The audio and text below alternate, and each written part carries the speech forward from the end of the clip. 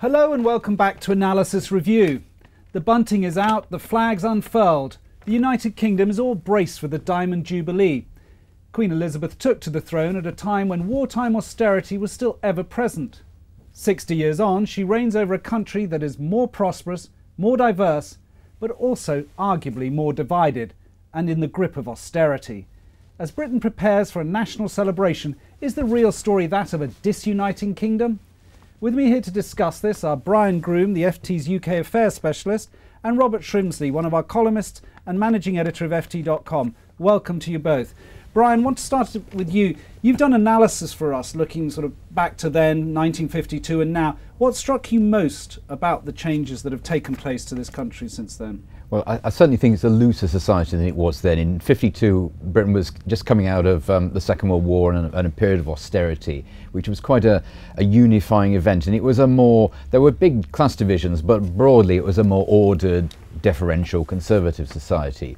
Since then, 60 years, we've had globalization, mass immigration, European integration, devolution, huge changes, and a massive increase in personal income, and which has left people freer, but in many ways more unequal. And the word I like from this is that the historian David Kynaston shows the word a more dispersed society, both geographically, where you've got Scotland kind of voting on independence in a couple of years, and on a personal level, when it's a more kind of privatised society, people are freer to do things, and we have fewer communal activities. Robert, bring you in. When you think of that period that we've chosen to frame because of the Jubilee, what strikes you most of how the country has changed? Well, I think Brian's talked about a lot of the economic trends. One of the things he touched on, which I'm very struck by, is the way we're a more atomised society socially as well. If one takes one perhaps relevant example, in 1987 something like 28 million people watched the Queen's message at Christmas. Last year 6 million or so watched the Queen's message.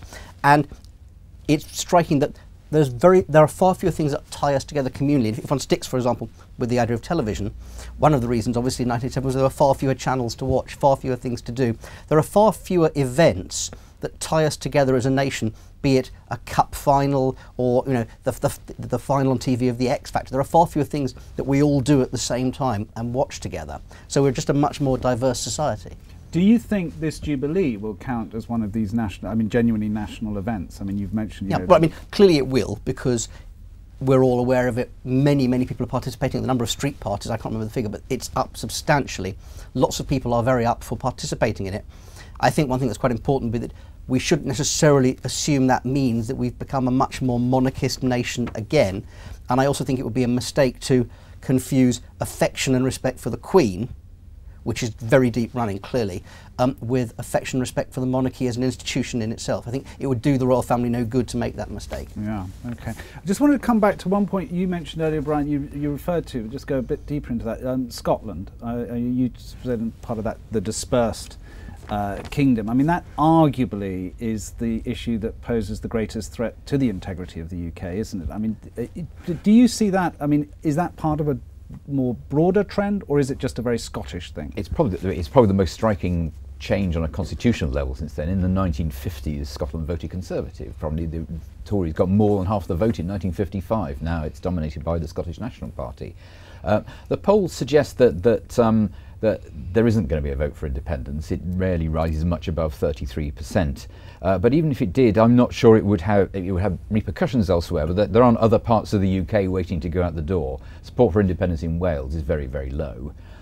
In Northern Ireland, in a generation you may have the Catholic minority becoming a majority, but polls suggest that even then a lot of Catholics now would rather stick with the UK than go for United Ireland. Yeah. And Robert, we've seen this government has tried to disperse authority away from London. They've talked up things like localism, they've tried to get local mayors, but it doesn't seem to really be working, which would speak a bit against the suggestion that things have been dispersed. Well, I think given the chance to vote for more politicians, the public isn't doing so. Given the chance to vote for more mayors, more elected, that they show no great desire.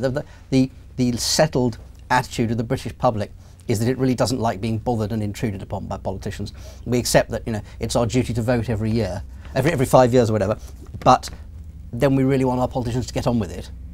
Do you think, against the backdrop though of some of the things Brian's referred to, that apart from events like the Jubilee, and you've talked about that a bit, that Britons are more or less proud to be British? I mean, are we seeing, people have talked a lot in recent years, the Scottish have become more Scottish, the English have become more English?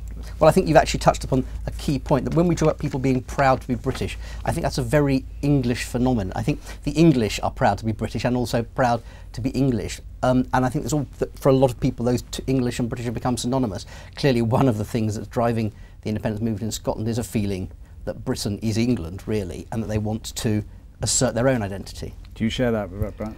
Yeah, I mean, I think we shouldn't overestimate the sort of centrifugal forces here. In many ways, identity is evolving to the situation.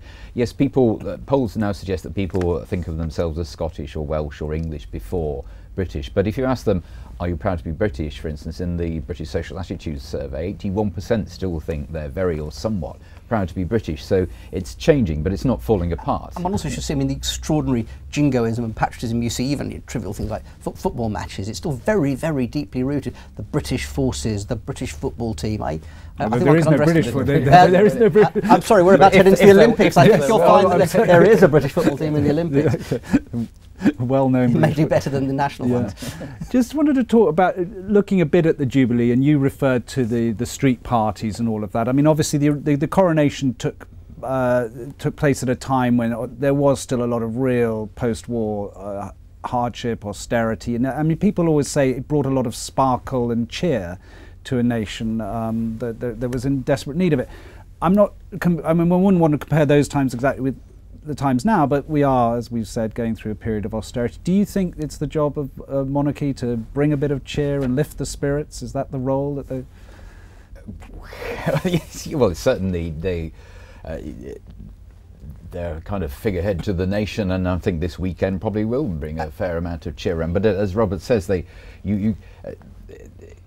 lot of that is to do with the personal standing of the Queen.